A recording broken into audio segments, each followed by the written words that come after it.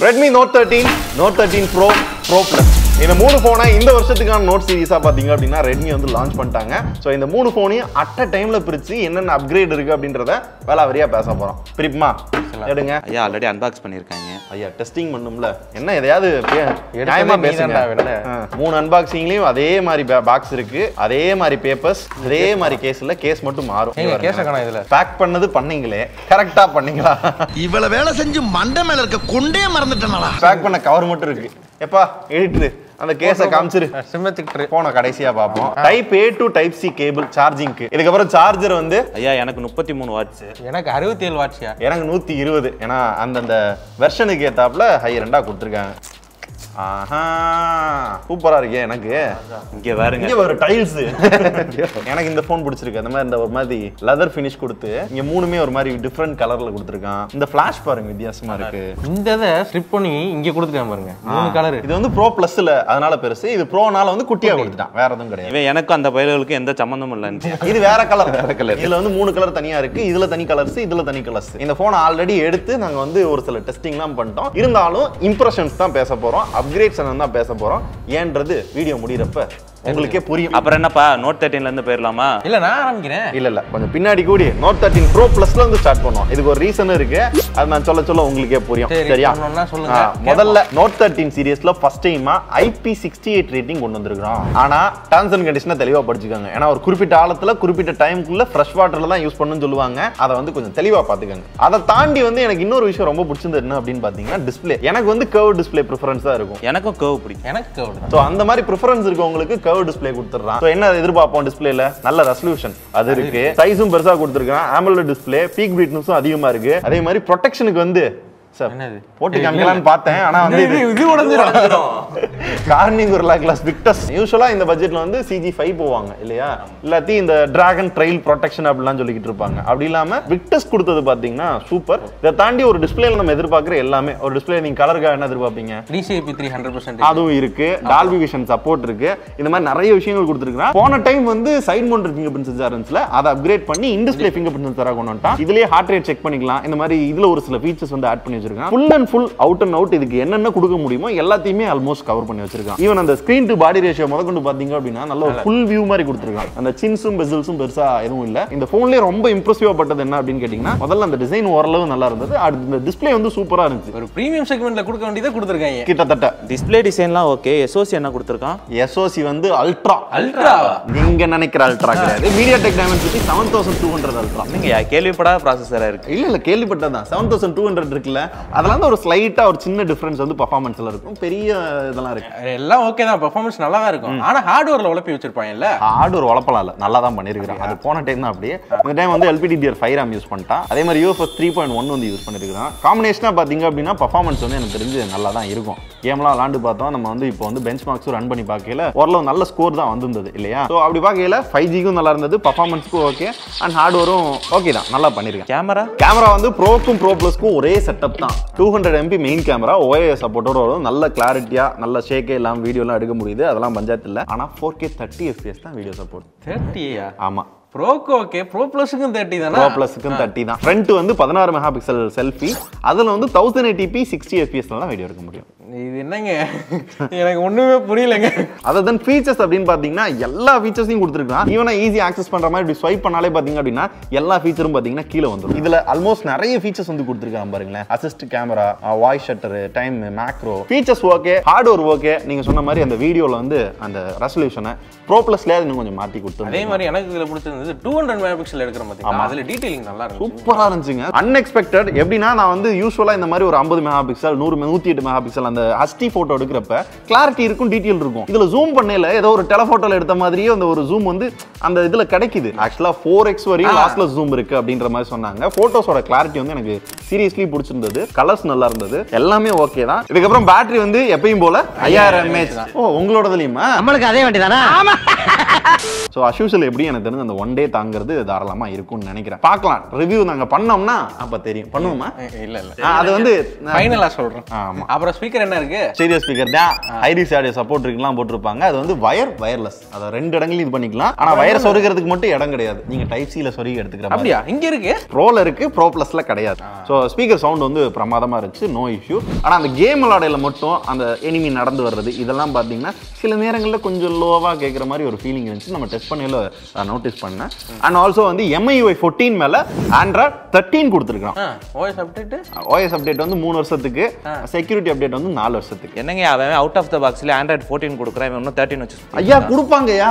அதாவது hyper OS வரும்னு சொல்லியிருக்காங்க இந்த மாசமே. அதான் Note 13 சீரிஸ்க்குலாம் ஃபர்ஸ்ட் கொடுத்துருவோன்னு இருக்காங்க. அப்போ வந்து 14 வரை தருவாங்க. அதுவும் இல்லாம வந்து சாஃப்ட்வேர் அப்டேட்லாம் ப்ராமிஸ் பண்ணிருக்காங்கல்ல. ஸோ அப்போ வந்து வரும். ப்ளோட்வேர்ஸ் இதெல்லாம் இருக்கா இல்ல போயிருச்சா? இல்ல எனதுல வந்து கொஞ்சம் இருக்கு. இந்த இதெல்லாம் நீங்க இன்ஸ்டால் பண்ணீங்களா? பபிள் ஷூட்டர், Spotify இந்த மாதிரி அன்இன்ஸ்டால் பண்ணக்கூடிய ஒரு சில ப்ளோட்வேர்ஸ் இருக்கு. இன்னும் டெஸ்ட் பண்ணல, நம்ம என்ன ஏதுன்றத பார்ப்போம். ஆனா வந்து டயலர் வந்து MIUI டயலர் கொடுத்துருக்கான். ஸோ அது வந்து இப்போ வர எல்லா ரெட்மி ஃபோன்ஸ்லயும் இருக்கு, இதுலயும் வந்து கொடுத்து வச்சிருக்கான். ஸோ இவ்வளவுதான் Redmi Note 13 Pro Plus. இருங்க IR Blaster இருக்கு, மறந்துட்டேன். இது 3 மெமரி வேரியன்ட்ல வைக்கிறாங்க. 512GB வரை நம்மளுக்கு சப்போர்ட் கொடுக்குறாங்க. விர்ச்சுவல் ரேம் அதெல்லாம் பண்ணிக்கலாம். பட் ஒண்ணே வாங்குறப்பே உங்களுக்கு எவ்வளவு மெமரி வேணும்ன்றதை சூஸ் பண்ணிக்கோங்க. பிகாஸ் மெமரி கார்டு போட முடியாது, 2 சிம் கார்டு தான் போட முடியும். Premium segment. ஆமா. சோ இதுதான் Redmi Note 13 Pro Plus. இப்போ ப்ரோக்கும் ப்ரோ பிளஸுக்கும் ஒரு சில டிஃபரன்ஸ் தான். அதனால தான் ஃபர்ஸ்ட் நான் முடிச்சிரேன்னு சொன்னேன். சோ இப்போ வந்து ப்ரோல என்னென்ன ஃபீச்சர்ஸ் இருக்கு? அதுல கர்வ்டு டிஸ்ப்ளே இருக்கா, இதுல ஃபிளாட் டிஸ்ப்ளே. ஓகே. அதாவது பெசில்ஸ் சின்னலாம் வந்து ஸ்லிம்மா நல்லா நீட்டா தான் இருக்கும். ஓகே. மித்தபடி resolution, refreshing rate, peak brightness, colours, இன் டிஸ்ப்ளே ஃபிங்கர் பிரிண்ட், ஏன் கார்னிங்குலர் கிளாஸ் விக்டர்ஸ் கூட அதே மாதிரி தான் இருக்கும். அப்ப ஃபிளாட் டிஸ்ப்ளே வேணா ப்ரோ போயிரலாம், கர்வ்டு வேணா ப்ரோ பிளஸ் போயிரலாம். கிட்டத்தட்ட அந்த மாதிரி தான் வந்து கொடுத்துருக்காங்க. ரெண்டுமே கிட்டத்தட்ட ஒரே மாதிரியான ஸ்பெக் தான் இருக்கு டிஸ்ப்ளேல. அப்ப கேமரா அதான் சொன்னேன்ல, கேமரா ரெண்டுத்துக்கு கிட்டத்தட்ட ஒரே செட்டப் தான். இதுலயும் அதே 200 மெகாபிக்சல், 8 மெகாபிக்சல், 2 மெகாபிக்சல் தான். ஃப்ரண்ட்ல வந்து 16 மெகாபிக்சல் கொடுத்துருக்கான். கிட்டத்தட்ட ரெண்டோட ஆப்டிமைசேஷனும் ஒரே மாதிரி தான் இருக்கு. போட்டோஸ் முதற்கொண்டு பாத்தீங்க அப்படின்னா கிளாரிட்டி, வீடியோ ரெசல்யூஷன், ஃபீச்சர்ஸ் எல்லாமே அதே தான். கேமரா மட்டும் இல்ல, பேட்டரியுமே அதே தான். சார்ஜர் மட்டும் டிஃபரெண்ட் ஆகும். 67 வாட்ஸ். ஆமா. மித்தபடி ஸ்பீக்கரும் அதே மாதிரி தான் இருக்கும். Stereo speaker, Dolby Atmos support கொடுத்துறான். ஆனா இங்க என்னன்னா 3.5mm ஜாக் இருந்தது இல்லையா? இதுல இருக்கு, அதுல இல்ல. அதே மாதிரி இங்க நான் சொல்ல மறந்துட்டேன், ப்ரோ பிளஸ்ல வந்து NFC சப்போர்ட் இருக்கு. இங்க வந்து NFC கிடையாது. இதுல கிடையாதா? நஹி பேட்டா. SoC தான் டிஃபரன்ஸ் இல்லையா? என்ன டிஃபரன்ஸ்? SoC ல வந்து Snapdragon 7S Gen 2. ரைட். இது வந்து பெரிய புது பேர் மாதிரி தெரியும். ஆக்சுவலா உங்களுக்கு அது புதுசா தான் தெரியுது. எனக்கு ஒண்ணுமே புரியலங்கன்ற மாதிரி தான் உட்கார்ந்திருக்கேன். 7 பக்கத்துல S போட்டுருக்காங்க. ஆமா. இது வந்து என்னன்னா ஒரு மீடியமான கேமிங்க்கு, ஓரளவு நல்ல மீடியா கன்சப்ஷன் யூசேஜ்க்குலாம் பாத்தீங்கன்னா நல்லா இருக்கும். ஹார்ட்வேரும் ப்ரோ கேத்தாப்ல LPDDR4X RAM UFS 2.2 தான் கொடுத்திருக்காங்க. ப்ரோக்கும் ப்ரோ பிளஸ்க்கு ஏதாவது டிஃபரன்ஸ் காட்டணும் இல்லையா? அதுக்கு ஏத்தாப்ல தான் அவனும் வியாபாரம் பண்ணணும் இல்லையா? சோ பெஞ்ச்மார்க்ஸ்லாம் என்ன வந்தது? ஒரு 5.5 லட்சத்துக்கு மேல ஆண்ட்ராய்டு ஸ்கோர் வருது. நான் சொன்னேன் இல்லையா, ஸ்லைட் டிஃபரன்ஸ் அங்க இருந்து அப்படின்னு சொல்லணும்னா 5G பேண்ட் 10. அப்புறம் அதுல இருக்க மாதிரி இங்க ஒன்னு இருக்கு. நான் IP68 ரேட்டிங் இருக்கு. அதெல்லாம் இல்ல, IP54 தான். வாட்டர் ரெப்பலண்ட் அந்த மாதிரி தான் இருக்கு. அவ்வளவுதான். நான் சொல்ல வந்தது OS பத்தி சொல்ல வந்தேன். ஓ, MIUI 14 மேல Android 13 கொடுத்திருப்பாங்க. 3 வருஷம் OS அப்டேட், 4 வருஷம் செக்யூரிட்டி பேட்ச். என்னையா கோர்ஸா கத்திட்டு இருக்கீங்க? அதே அதான கொடுத்திருக்காங்க. எந்த சேஞ்ச் இல்ல. அப்ப அவர் சொன்ன மாதிரி ஹைப்பர் OS இதுலயும் வர போகுது. ப்ரோ சீரிஸ் கொடுக்குறேன்னு இருக்காங்க. Note 13க்கு தெரியல, இப்போதைக்கு எதுவும் சொல்ல, வரும் பொறுமையா எனக்கு தெரிஞ்சு. சோ இதான் வந்து Note 13க்கு ப்ரோ. ப்ரோக்கும் bro ப்ளஸ்க்கும் difference. பேசி முடிச்சிட்டீங்களா? இங்க ஒருத்தன் அனாதையா கிடக்குறானே, அவனை கண்டுக்கிறீங்களா? அடுத்து வந்துதாங்கயா Note 13 Note 12ல இருந்து என்ன அப்கிரேட் பண்ணி எடுத்துட்டு வந்திருக்காங்க நீங்க தான் சொல்லணும். ஐயா முதல்ல டிசைன் பாருங்க, நல்லா ஜிகு ஜிகுன்னு பொண்ணுங்களுக்கு பிடிச்ச மாதிரி, பொண்ணுங்களை பிடிச்சவங்களுக்கு பிடிச்ச மாதிரி செமையா பண்ணிருக்காங்க. இங்க பாருங்க, அதெல்லாம் ஒரு டிசைன் ஆங்கயா. இது இதா? ஏன்டா இதுக்கு என்னடா குறைச்சல்? இந்த மாதிரி இருக்கான்னு பாரு, நல்லா இங்க பாருங்க எப்படி இருக்கு. இது பிதாமகன் படத்துல இருந்தது, சூர்யா வந்து ட்ரெயினுக்குள்ள வியாபாரம் பண்ணுவாங்கல்ல, அது மாதிரி இருக்கு. சரியா? சரோஜா தேவி யூஸ் பண்ண சோப்பு டப்பா அப்படின்ற மாதிரி இருக்கு. டிசைன் நல்லா இருக்கு, நான் இல்லைன்னா சொல்ல. அந்த பட்ஜெட்டுக்கு ஏத்தாப்புல கொடுத்துருக்காங்க. டிஸ்ப்ளே என்ன இருக்கு? ஐயா டிஸ்ப்ளே விடுங்க, வெயிட்ட பாருங்க, இதை புடிங்க. எத்தனை கிராம் இருக்குன்னு சொல்லுங்க பாப்போம். ஐயா அந்த அளவுக்குலாம் என்கிட்ட எதுவும் கையில வெயிட் மிஷின் இல்லைங்க, நீங்களே சொல்லிருங்க. 174 கிராமுங்கய்யா. வெயிட் டிஸ்ட்ரிபியூஷன் சூப்பரா பண்ணிருக்காங்க, நல்லா இருக்கு. கையில பிடிக்கிறதுக்கும் நல்லா இருக்கு, யூஸ் பண்ணவும் நல்லா இருக்கு. எனக்கு அந்த டிஸ்ப்ளே ஏன் கேட்டேன் அப்படின்னா, இந்த பட்ஜெட்ல பெருசா இந்த அளவுக்கு பெசில்ஸ் கம்மியா நான் பார்த்தது இல்லை. ஆமா சொல்லியே ஆகணும், அந்த 2 போனோட இது பெசில்ஸ் நல்லாவே மெயின்டைன் பண்ணிருக்கு. இந்த அளவுக்கு எல்லாம் சொல்ல முடியாது, கிட்டத்தட்ட எல்லாமே ஒரே மாதிரிமா இருக்க மாதிரி இருக்கு. எனக்கு என்னன்னா அந்த பெசில்ஸ் வந்து ரொம்ப தின்னா இருக்கிற மாதிரி இருக்கு, ஒரு மாதிரி நேரோவா இருக்குது. வந்து எனக்கு போன் பாக்குறது நல்லா இருக்கு, நல்ல ஒரு மாதிரி குட் லுக்கிங்கா இருக்கு, ஒரு பிரீமியம் போன் மாதிரி ஒரு ஃபீல் இருக்கு. இப்படி பாருங்க, சைஸ் என்ன உங்க 2 பேர் மாதிரியே தான், அதே சைஸ், அதே ஆம்லெட். ஆம்லெட்டா? ஆம்லெட் ஆனா full HD. Okay, full HD. ப்ரொடெக்ஷனுக்கு கார்னிங்குலா class 5 இருக்கு. பிரைட்னஸ் 1000 nits கொடுத்திருக்காங்க. ஆல்மோஸ்ட் எல்லாமே கவர் பண்ணிருக்காங்க. ஆனா என்ன, அதுல ரெண்டுலயுமே இன் டிஸ்ப்ளே ஃபிங்கர் பிரிண்ட், இதுல வந்து சைடு மவுண்டட் தான் கொடுத்திருக்கான். பேட்டரி ஐயா எத்தனை தடவை சொல்ல அதே 5000 mAh 33 வாட் ஃபாஸ்ட் சார்ஜிங் கொடுத்துருக்கான். ரைட்டு. வேற என்ன இருக்கு? SoC 6080 கொடுத்துருக்கான். 6080 மிட் ரேஞ்சுக்கு ஓகேவா தான் இருக்கும். ஆமா, மிட் ரேஞ்ச் கேமிங்க்கும் பெர்ஃபார்மன்ஸ்க்கும் வந்து யூசேஜ் நல்லா தான் இருக்கும். ஸோ அது ஆல்ரெடி நிறைய ஃபோன்ஸ்ல நம்ம பார்த்ததுனால இது வந்து ஓகே தான். அஸ் யூசுவல் ஹார்ட்வேர் எனக்கு தெரிஞ்சு ப்ரோல கொடுத்த மாதிரி தான் கொடுத்து வச்சிருந்திருப்பாங்க. LPDDR 4X UFS 2.2 memory variant மட்டும் மாறும். ஒரு சிம் கார்டு ஒரு மெமரி கார்டு போடலாம், இல்லாட்டி 2 சிம் கார்டு வந்து போட முடியும். தெரியுது. No copyright. நல்லா ஐயோ அப்பா, டெஸ்டிங் கூட இப்பெல்லாம் வந்து ஒரு ஆடியோ போட முடியல, பயமா இருக்கு. யாரு காரணம் தெரியுமா? ஐயா சிங்கிள் ஸ்பீக்கர் தாங்கய்யா. ஓரளவுக்கு நல்லா இருக்கு. ஆமா நல்லா இருந்துச்சு. ஏர் பிளாஸ்டர் இருக்கு, 3.5mm ஜாக்லாம் கொடுத்துருக்கேன். கேமரா எப்படி இருந்துச்சுங்க? அதாங்கய்யா கேட்கணும்னு நினைச்சேன். போன டைம் வந்து 50 மெகா பிக்சல் என்னமோ இருந்துச்சுன்னு நினைக்கிறேன். இந்த டைம் என்ன அப்கிரேட் பண்ணிருக்காங்க? இந்த டைம் 108 மெகா பிக்சல் கொடுத்துருக்காங்கய்யா. வைடு மேக்ரோல அதே தான் கொடுத்துருக்கான். செல்ஃபி அதுவும் அதே தான் 16 தான். 16 மெகா பிக்சல் ஓகே தான். போட்டோஸ் எப்படி இருந்துச்சு? அவுட்டோர்ல எடுக்கிற போட்டோ நல்லா, லைட்டிங்ல எடுக்கிற போட்டோ ஓரளவு நல்லா இருக்கு. இன்டோர்ல கொஞ்சம் ஓகேவா தான் இருக்கு. இதெல்லாம் இன்டோர்ல எடுத்த போட்டோ தான் இல்லையா?